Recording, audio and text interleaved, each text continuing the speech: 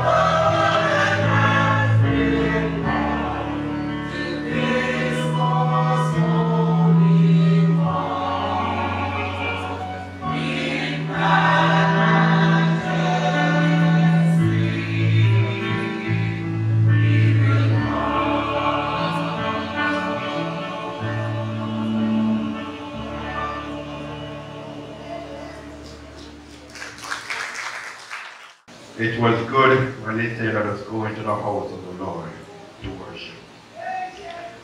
Please open your Bibles to Matthew chapter 25. Matthew chapter 25.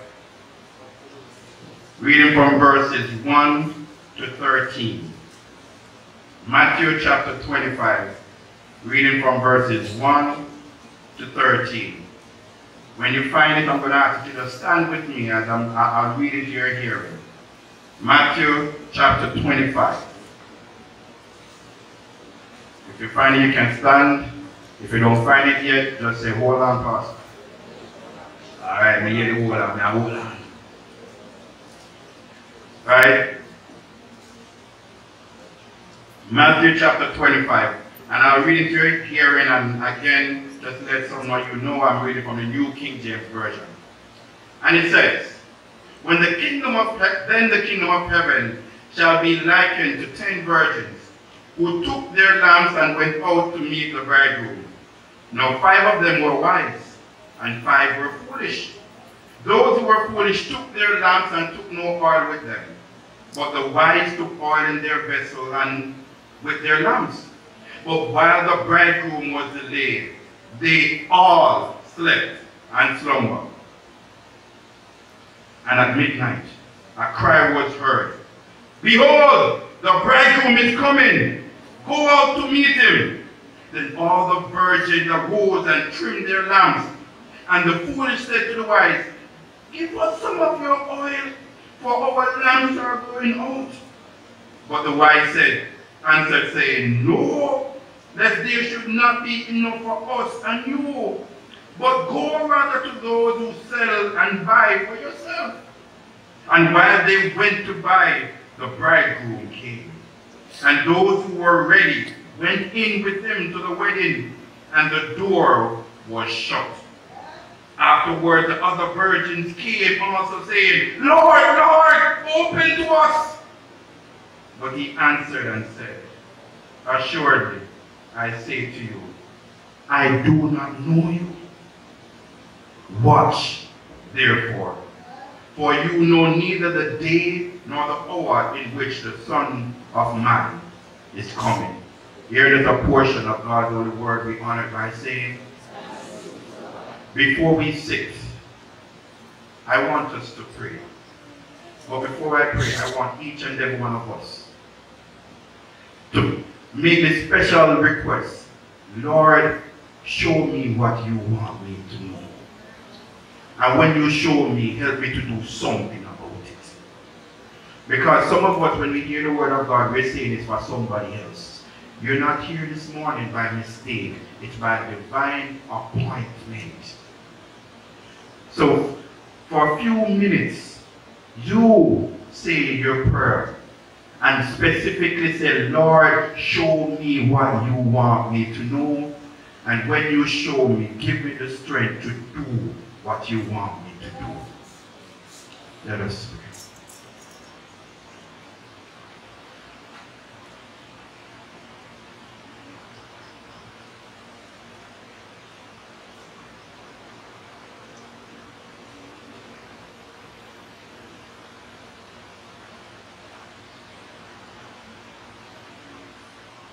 Our God, our King, our Savior, our Redeemer, our friend, the one who speaks and it happens, the one who sustains everything with just a word. We humble ourselves and we thank you for who you are. We thank you for the opportunity that we are able to be once more in your presence, gathered together. And Lord, as we prepare to dive into your word, oh God, Lord, I pray, oh Father, that first and foremost, oh Father, start with me, that you will empty me of everything that is not of you, oh Father, that I may be filled with you, oh Father. That, Lord, you will use this mind. Lord, you will speak through these vocal cords. Lord, you will move through this body, oh Father. That everything that is said and done will be pleasing to you. And Lord, I pray for those who are hearing your word, oh God. I pray that you will take away every distraction that the devil will try to use right now to move their attention from you and from your word. And I pray, oh God, that they will hear, not only with their ears, but also with their minds and their hearts. And when your spirit speaks, oh Father, that Lord, each and every one of us will respond accordingly, oh God. Because Lord, we are not here by accident, but you have placed each and every one of us here, whether physically able to stand, but we're here because you brought us here, oh God, to learn something, to know something, and to do something. So Lord, have your way. Let your spirit continue to permeate this place and start to prick hearts right now. In Jesus' name I pray. Amen. Amen. Thank you. You may be seated. Last week, we started the theme, watch for the return of Christ. And Pastor Martin spoke on the theme, are you ready?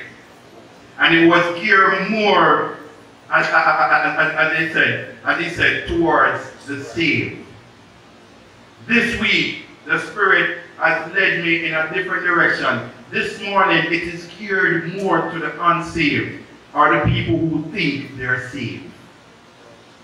And there's a song by Robert Nesta Marley, or for the younger folks who know today history, Bob Marley. And he sing a song, I don't want to wait in vain for your love. I don't want to wait in vain for your love. I don't want to wait in vain for your love. Right? But this morning, I'm just going to take a few lines from that song for my theme, which says, don't wait in vain. Don't wait in vain. This passage that is put forth in front of us, Matthew chapter 25, is a passage that is well known. It's a passage that is used over and over, and it speaks to, we use it to speak to the unsaved. But I want to challenge each and every one of us this morning about don't wait in vain. The backdrop of this parable is Jesus talking to his disciples. And he's not talking to the Pharisees or the scribes. He's talking to the men that are following him. He's talking to his disciples. And within this discourse, he gave them 3 different parables. And the parables of the wise and the foolish virgin is right between two of the parables. It's the middle one. And it says, all of the 3 parables have something in common that simply says Jesus is coming back at a time when no man, woman, or boy knows, but only him. And he constantly says, be prepared. The first parable, he said, they must keep watch and work. The second one, in with the virgin, he said, watch. The third one, he says, watch and work. There's something about this parable that I want us to understand. There's something about this parable that I want us to leave here with and do something about. As I said, it's a well-known story that has been preached over and over. But let's just look at some of the things that we can learn from these 10 virgins. As it starts off, and you know the story. And just to help us not to wait in vain. All the 10 virgins had the same information. They had the same information. What was the information? The information is once a man getting married and a celebration about happen. And as Pastor said last week, back in those customs, we think we celebrate when our wedding time. But back in those days, when the Jews celebrate a wedding, they celebrate a wedding. And we normally complain, say, boy, the wedding start 2 o'clock at night until 7 o'clock at night. The Jews' wedding lasts days. If it's a virgin, it's 7 days. If it's a widow, it's 3 days.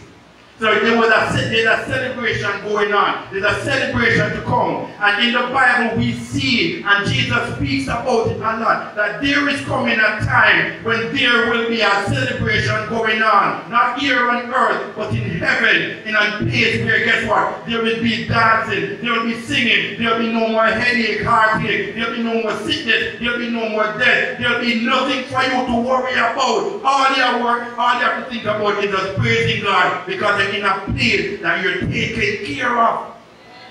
It's a celebration that Isaiah spoke about. It's a celebration that Ezekiel spoke about. It's a celebration that Daniel spoke about. And then Jesus came. And when Jesus came, he kept on talking about the kingdom of God. The kingdom of God. The kingdom of God. And he tells them that, listen, the kingdom of God is different from anything you have ever known. And each time he speaks about the kingdom of God, he tells them that the kingdom of God is like a wedding feast.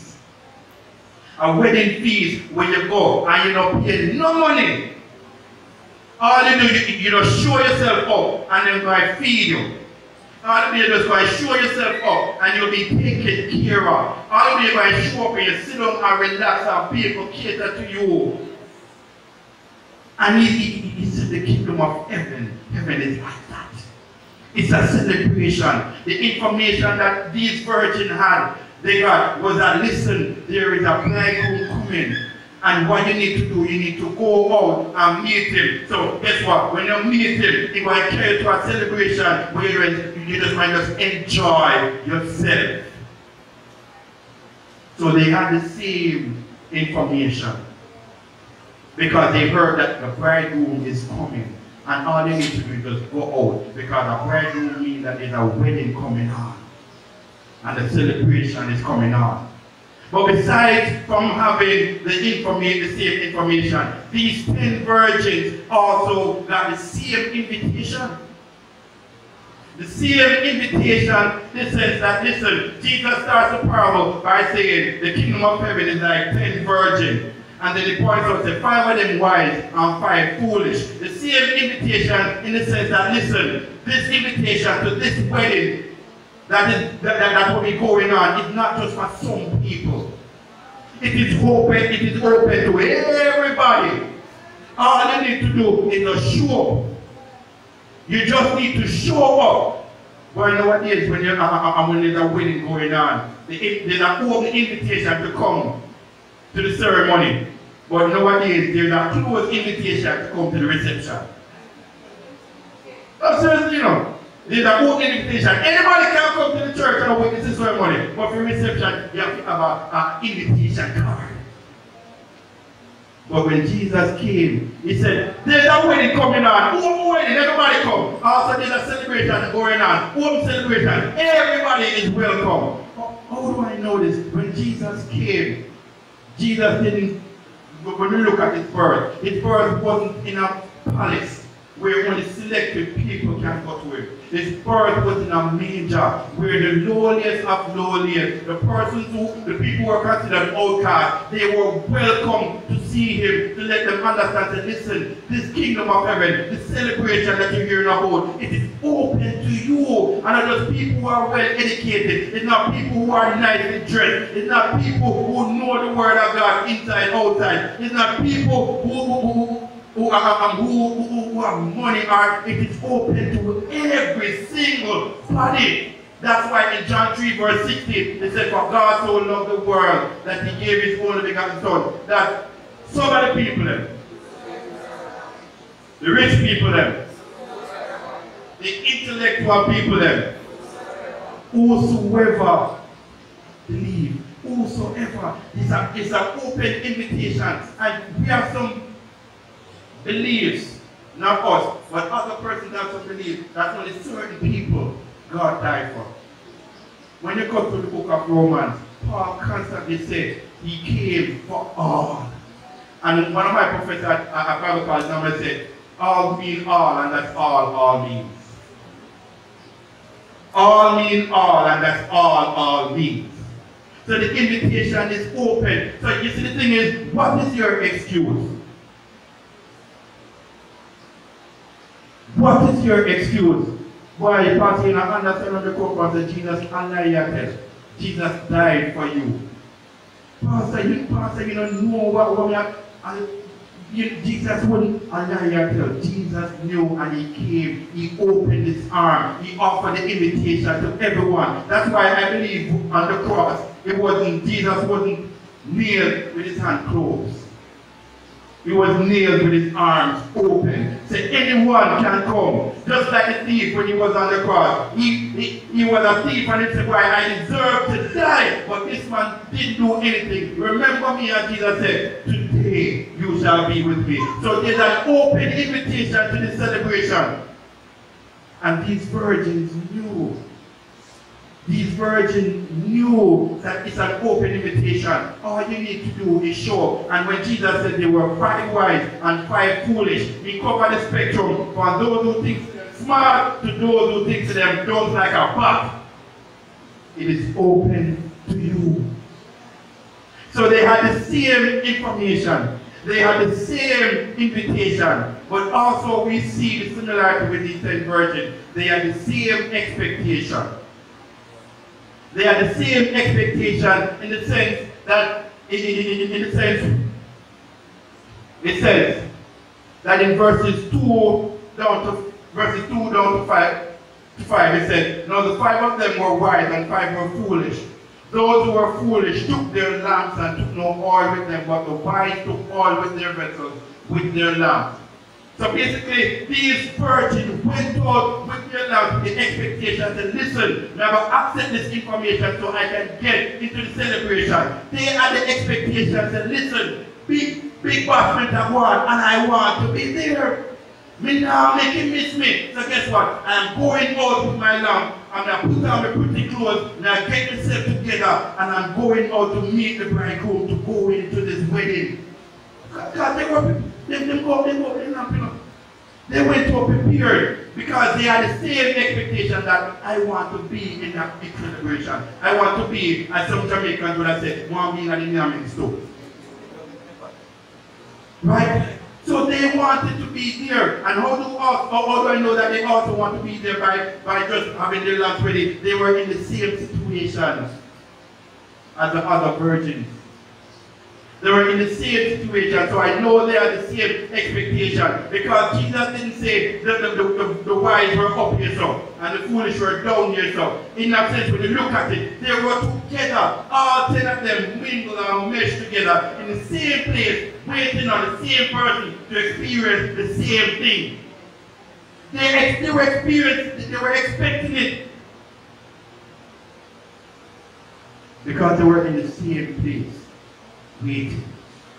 They were in the same place, watching. They were in the same place, getting themselves ready to go to the celebration that they're hearing about. So these 10 virgins got the same information. These 10 virgins got the same invitation. These 10 virgins had the same expectation because they were in the same situation. However,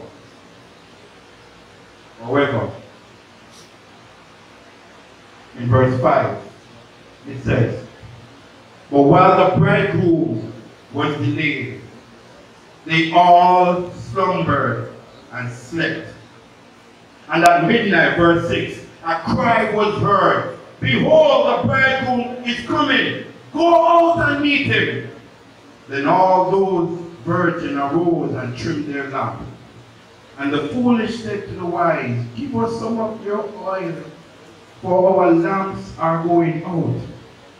But the wise answered and said, no, lest there should not be enough oil for us and you. But go rather to those who sell and buy for yourself. They had the same information, same invitation, had the same expectation, the same situation, but we see here a different preparation. We see here a different preparation. Jesus tells us that the wise virgins had lamp. In verse 4, but the wise took oil with their vessel and with their lamp. These wise virgins had 2 things. They had their lamp and they had oil. These foolish virgins had one thing. In verse 2, sorry, in verse 3, they had one thing. They had the lamp. Let me just park the car for a minute right here, so I can talk to each and every one of us. Different preparation.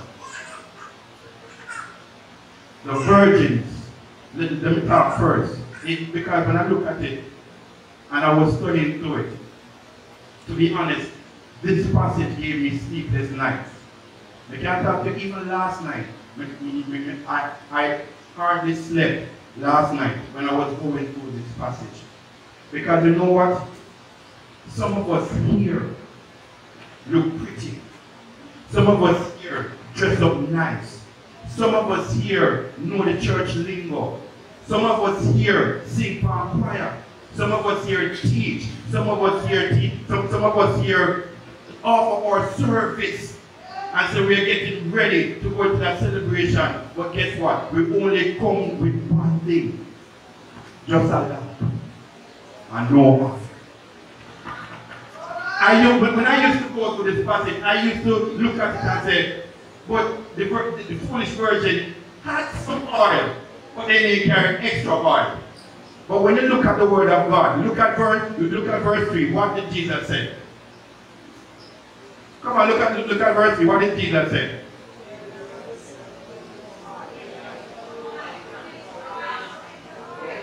Hold on, is your version said they didn't bring extra oil? Come on, wake up, people. What is your version say? They didn't bring extra oil? They didn't bring no oil.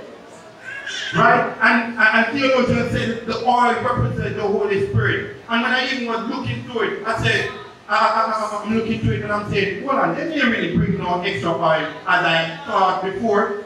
It's no oil, because when you go down into verse 8 and verse 9, when they came and asked the wise virgin, give us some of your oil because our lamp is going out. My question I jump up, hold on, all 5 of them lamp done one time. Think about it, all 5 of them lamp done one at the same time.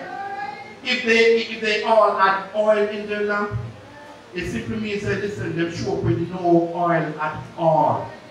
Let me talk to persons here who believe that they're saved by doing things in the church. Understand? Doing things in the church without having the oil of the Holy Spirit is just you're showing up with the lamp alone. You're showing up and you're looking pretty and you're looking nice. But guess what? When Jesus returned, when Jesus returned, you are empty.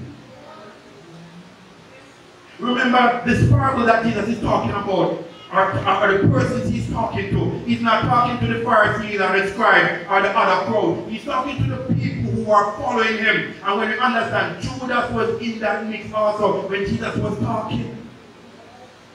And there's so many of us, we show up and we think that our works is good enough to get us into heaven. And though we hear pastor preach and hear other persons preach that, listen, your works cannot save you. Because salvation is only a gift from God through grace. Right? And we are here, some of us are here sitting down and know that, listen, we can't recall the day when we got saved. We can't recall that feeling when we got saved. And there's some denominations are saying that you can't know. You cannot know that you're really saved. So you have to work. When you hope, so you get saved. Can I tell you that's a lie from the pit of hell?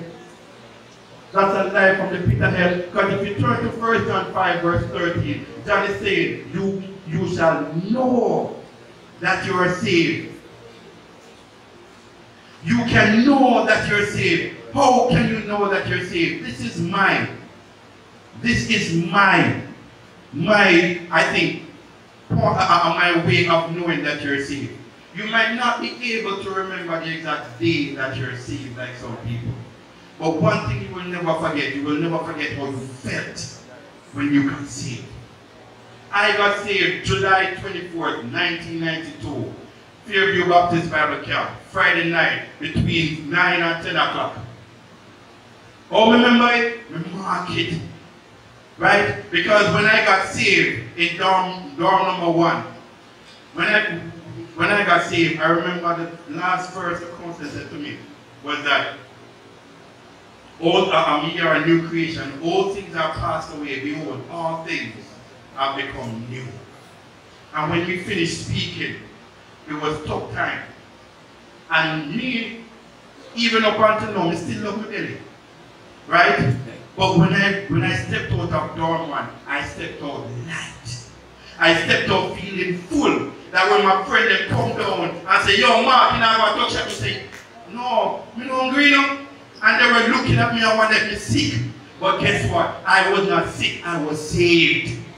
So that feeling, that experience that the Holy Spirit was poured now into me, I remember it and I choose to mark that day. Understand, you mean I remember the day. But you will never forget that experience when the Holy Spirit enters you. That's why David said in Psalm 51, renew unto me the joy of my salvation. When the Holy Spirit come over you, when you accept Him, the joy that you feel, you will never forget it. And if you can't remember that joy, can I say, go and check yourself? Because these five virgins, thought that we had everything that we needed to get into the celebration. We look just like them. We have a lamp just like them. But when time came, they weren't ready because they didn't have the oil just like them. And I'm wondering how many of us are sitting here. May I say how many of us are singing here? May I say how many of us are teaching here? And at the end of it, you're not heading up there, but down there. I look at the section when I'm taught it all with the wise virgin and the foolish virgin. They were in the same situation. And another question came to me. The Bible said, the verse said in verse 3 that verse 4, that the wise had their lamp and they also have their container with oil. So the wise had two things. I'm wondering, at no point did the foolish virgin notice that they only have one? At no point did the foolish virgin want to say, hold on there, how comes me who have lamp and them have lamp or oil? Something must come with me, I need to check myself. I need to get myself together. Some of us are here are saying, how come they can jump up and praise and worship like that? What's wrong with me? You need to check yourself because you may not be free as you think you are. How come I can't feel the Spirit moving within me? Like I'm like I see it moving in Sister McLeod. Like I see it and I see the expression on other person's face. Maybe you need to check yourself because you may not be free as you think you are. And I'm saying to myself, hold on. Are these foolish virgins so prideful that they see that the wise virgin have something extra, and I don't have it? And think that, why, you know, what may have good enough? We don't need nothing else. May I say to you, when it comes to the kingdom of God, you are not good enough. We are not good enough. Our lamp is not good enough. As Isaiah said, our righteousness is as filthy rags. As Paul said, all have sinned and fall short of the glory of God. Listen to me, people. You're not good enough to get into heaven. I was not good enough to get into heaven. But guess what? I needed something that is not inside of me. I needed something that was outside of me. And that is why Jesus came and died, to give you something that is outside of you, to understand and listen. The celebration, you can't go in by yourself. You're going to need my special invitation. You're going to need me. And guess what? I am offering myself to you. People, stop fooling yourself. Stop fooling yourself that just because we come to church, we're good. Stop fooling yourself that just because we sing on the choir, we're good. Stop fooling yourself that just because I apply, I'm good. Stop fooling yourself that just because I work on the hospitality committee, I teach Sunday school, I am good. It's not about you. When you start reaching a point and say, I am good, I am good, you need to check your salvation, because guess what? It's not about you. It's about Him and what He has done for you. So when I'm looking through that, I'm saying to myself, hold on, are so foolish, these virgins are foolish? Not only to don't carry any extra, not only to don't carry any oil, see now what's an extra oil. Not only to don't carry any oil, but even when I believe when they saw the wise virgin with their oil, them say, what we have? Good. People, stop fooling yourself. If you were good enough, Jesus would not have died for us. But not only for the foolish virgins, I had a problem with. That's why they're really for fool. And some of you, please don't fool yourself. Get yourself right. But I also had a problem with the wise virgins. What was my problem with the wise virgins? We see in verse 5 that the foolish virgin slept. Some are asking, right? That's what your Bible says, verse 5, the foolish virgin, right? No man, the wise virgin them now go sleep, and the foolish virgin them alone sleep. Every translation says, all slept and sleep. The foolish and the wise slept and sleep. For those who know that you're saved, can I challenge you? Stop fooling people and send them to hell. What am I saying? Everybody is responsible for their own salvation. But you see, how some of us Christians live, we're pushing our people straight to heaven. Because guess what? The wise virgin who knew that they should be watching. The wise virgin who knew that they should be getting themselves prepared, got themselves comfortable, and fooled the foolish virgin. Said, listen, everything good. You are right. Or in the sense that, listen, what you're doing is perfectly fine. Because guess what? I am doing it too. If you know you are saved, please stop living a life that pushes people away from God. Because at the end of it, when Jesus comes, I believe that some of the persons that we have around us will look and say, oh, come to me and tell me about Jesus Christ. Because not only did I believe why the foolish virgin didn't ask about from the wise virgin. But I'm saying to myself, why didn't the wise virgin say anything to the foolish virgin about the oil? Because they were there for an extended period of time. Because when it says, the Bible says that he delayed, it means that he wasn't just regular late, he meant late.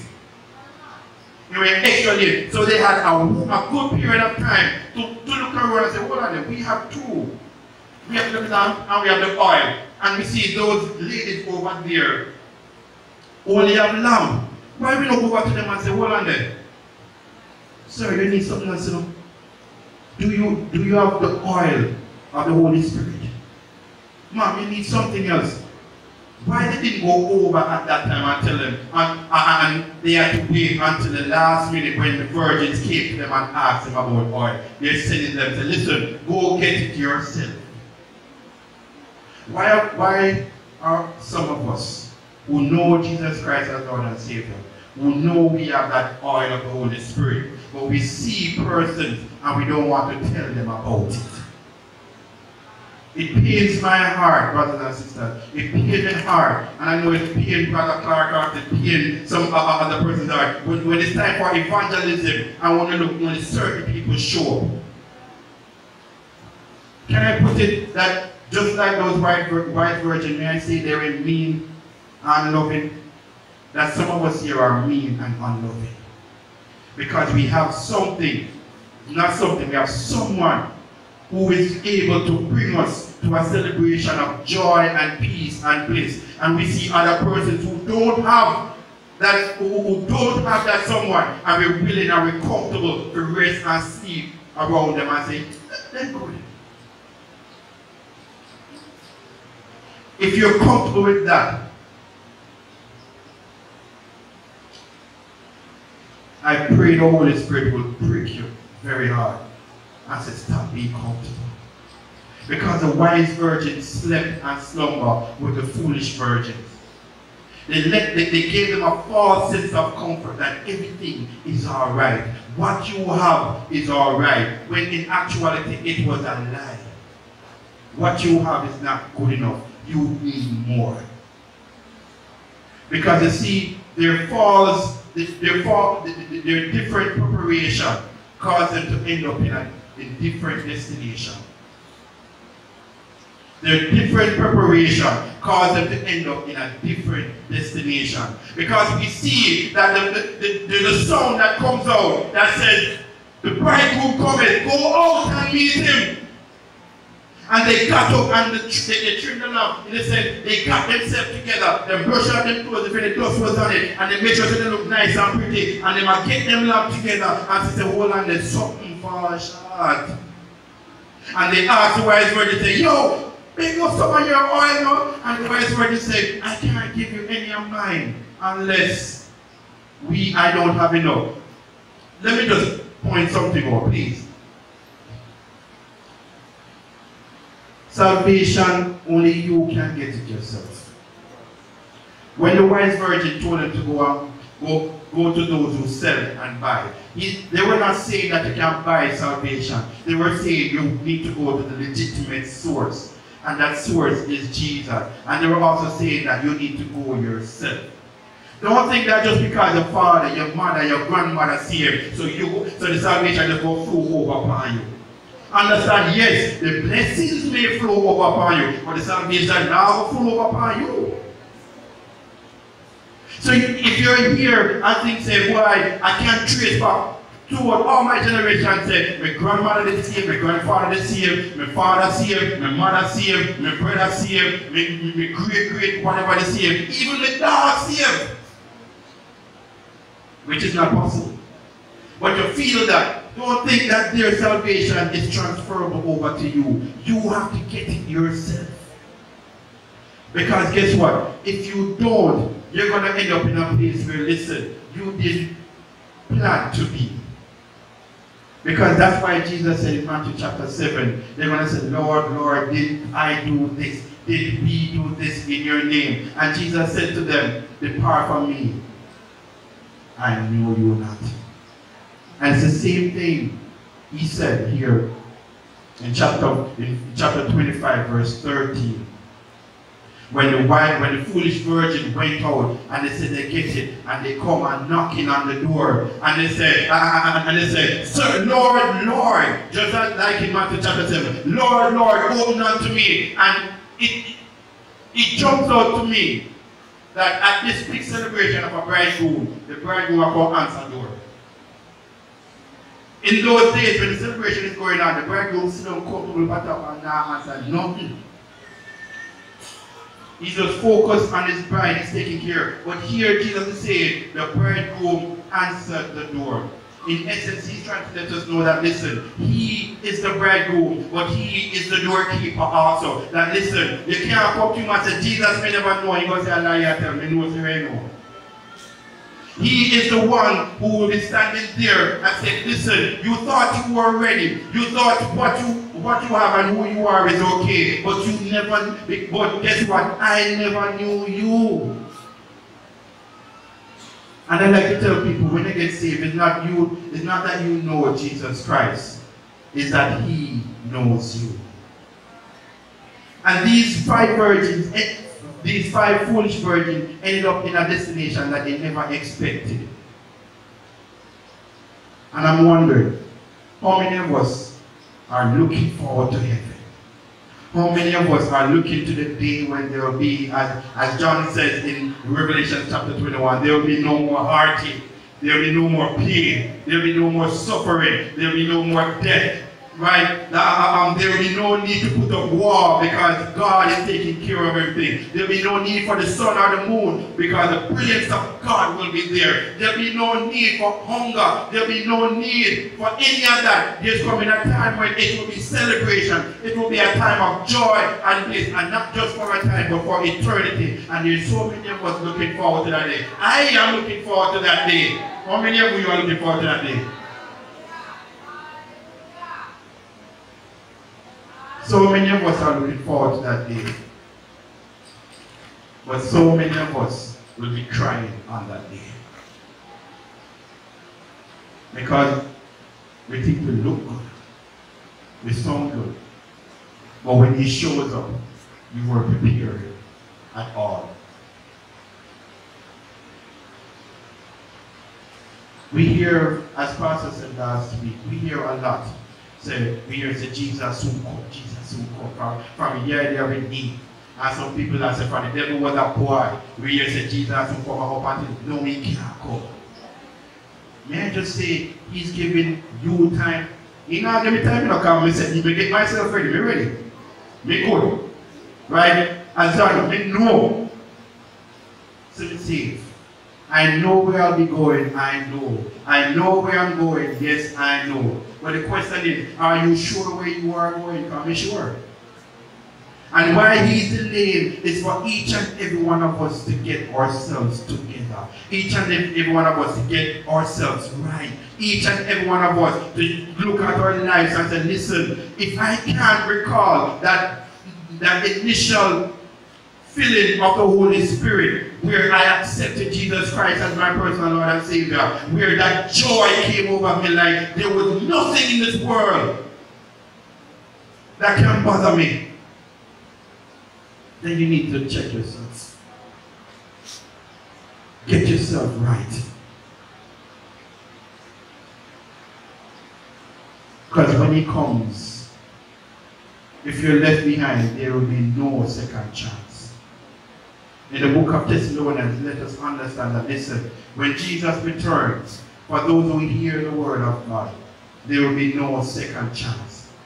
Because you have some people that say, we trust God if he come back. Because if he come back and say the Christian in God, then we go say why he went through, and then we go accept him. Listen, the Bible clearly tells us that, listen, he will give a strong illusion.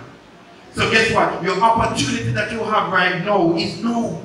Because he can return at any time. But if he doesn't return by that, if he doesn't return right now, but guess what? You may die any time too.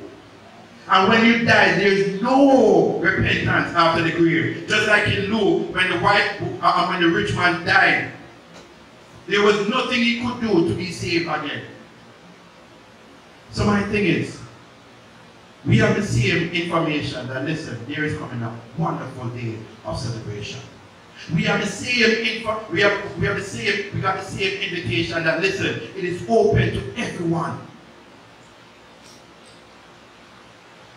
And I believe we all have the same expectation that we want to be there. And we all right now are in the same situation because we're sitting here in his mercy and his grace. But guess what? If your preparation is not right, you will end up at a different destination. So while you're watching, while you're waiting, can I encourage you, don't wait in vain. Because as I said, too late shall be your cry. Don't be like those 5 foolish virgins. Get yourself ready. Get yourself right. If you don't remember, or can't recall that experience, or can't recall that wonderful sense, that wonderful feeling and time of deliverance. If you can't recall that, may I encourage you to come back and make sure.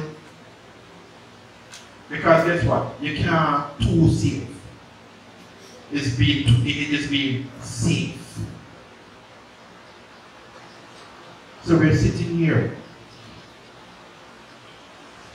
We have the time. While we wait, while we watch, get yourself properly prepared to meet him. Let us pray. Heavenly Father, we thank you We thank you for your word that has gone forth. And Lord, as we have seen where we can be fooled to thinking that we're ready to meet you, help us, oh Father, to open our eyes and make ourselves right and ready to meet you when you shall return. Whether in the air or whether we meet you through the door of death. That Lord, we be able to look at you as our Savior and not as our judge. We'll be able to look at you to hear you say, I know you, and not to hear you say, I never knew you. So Lord, for these next few moments, oh Father, I pray, oh God, that those who need to do business with you, those who fall under the category of the foolish virgins, oh Father, that they will come and get the oil that is necessary to get into that celebration.